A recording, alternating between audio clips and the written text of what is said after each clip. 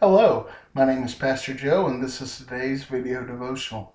Yesterday during church, something happened that I hadn't seen happen in a long time.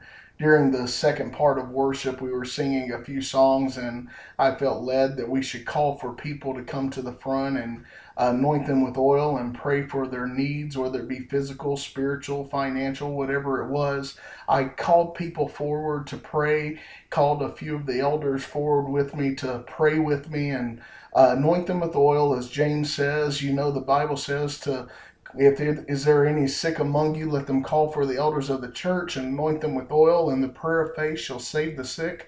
The Lord shall raise them up. And I believe that works in every area of our life as we're obedient to Him. As I gave the invitation, one after one, couple after couple came up to the front, to where over 75% of those who were in attendance yesterday came up to pray for a specific need within their life.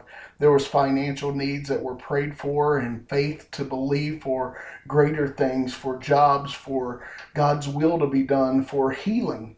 There was one lady who stood in for somebody else because she believed that God was able to heal.